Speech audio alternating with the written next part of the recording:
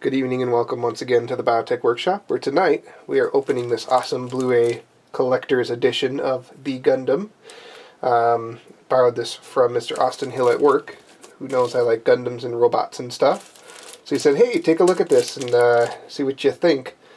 Now, I have been warned that this is difficult to open. It does look quite well packaged, but I'm really curious what's inside of here. Is it a giant LP of the soundtrack, some books, or something like that? I mean, it's a collector's edition, so it has to have some cool stuff in it, right? Now, in case it does give any lip, I do have some special tools. We'll start out with maybe the scissors if things get a little dicey. I do have the Dremel with the coolest metal bit on the planet. And if things get really nuts, I do have angle grinder, propane torch, and if things get super dicey, well, we'll just give her the knife. But no, we'll start with the magic fingers first, and we'll see how things go from there. So yeah, let's crack this open. And oh nope, fingers. So we'll just start there, piece of cake.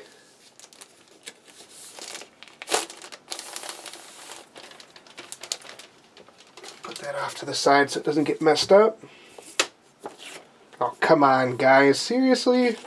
Whoa, it's going to be so hard to open. Don't think so. Here we go. The magic moment. What's in the box? Oh, okay. Well,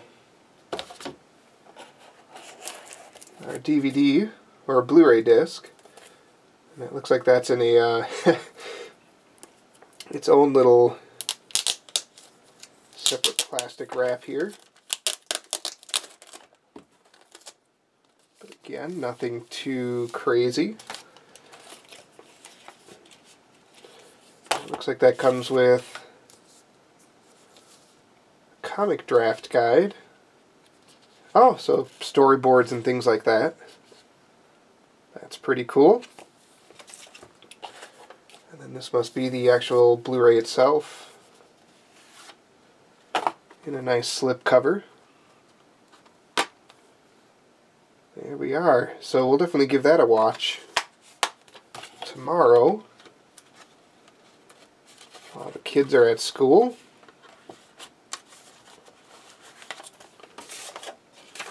And then the other part of this is storyboards and animation setting book.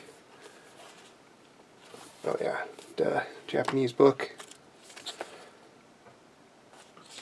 These are always fun to read, especially after you watch the movie and just to see, you know, how they stuck to the storyboard.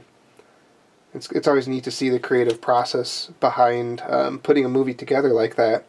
So that'll be pretty cool. We'll definitely read this after watching the movie, and then see if I can get this back to Mr. Hill in one piece.